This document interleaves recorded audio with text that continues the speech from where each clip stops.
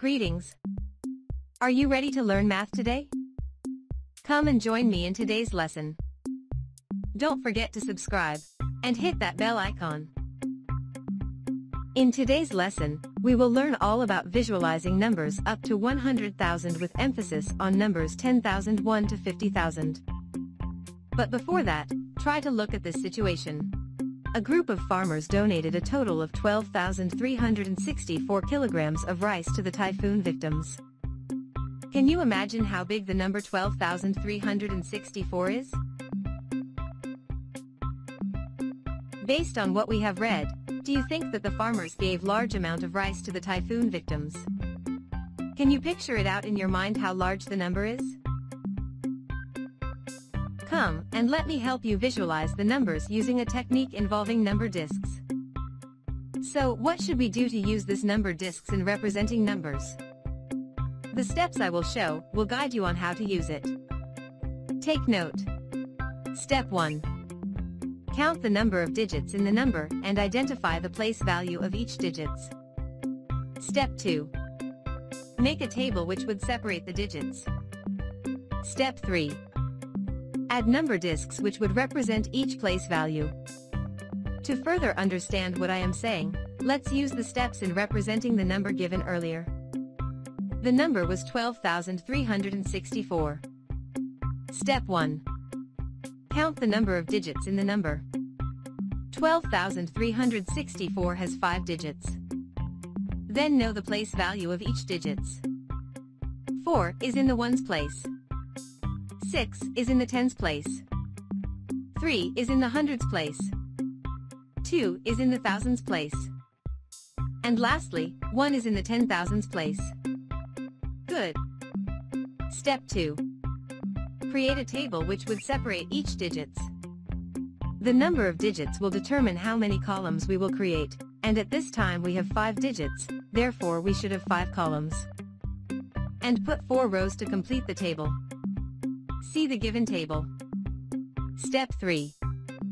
Use number discs to represent each place value. I will do it first and will try to explain later.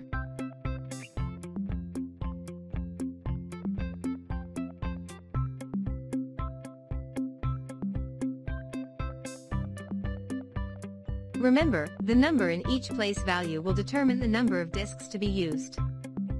Let me explain how it will be done. In the number 12,364, the number in the ones place is 4, therefore 4 discs with a mark of 1 will be used.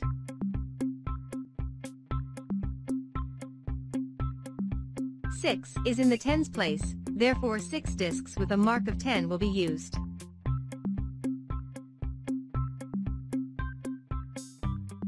3 is in the hundreds place, therefore 3 discs with a mark of 100 will be used. Also notice that the mark in the disc are numbers that represents the place value. 1 for the ones place. 10 for the tens place. 100 for the hundreds place, and so on. Now let us continue. 2 is in the thousands place, therefore 2 discs will be used. And lastly, 1 is in the 10,000s place, therefore 1 disc will be used. Now, it will be easy for you to represent numbers, using number discs.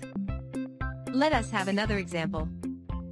At this moment, number discs are already given, and our task is to find out what the number is. Now let's begin to solve the problem. Let's start from the right side of the table.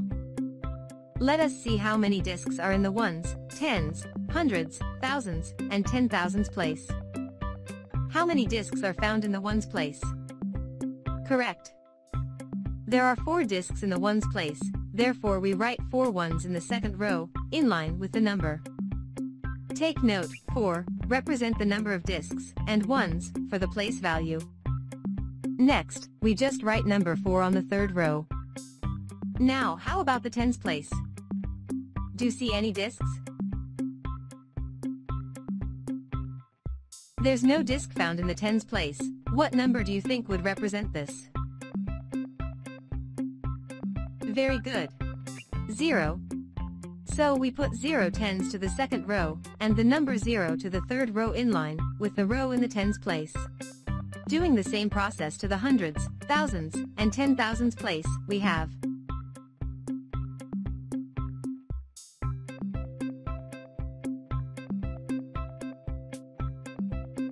Therefore, the number is 35,604.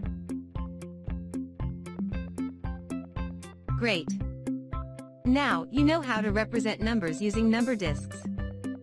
Remember, you can always review the video for the enhancement of your learning. See you next time.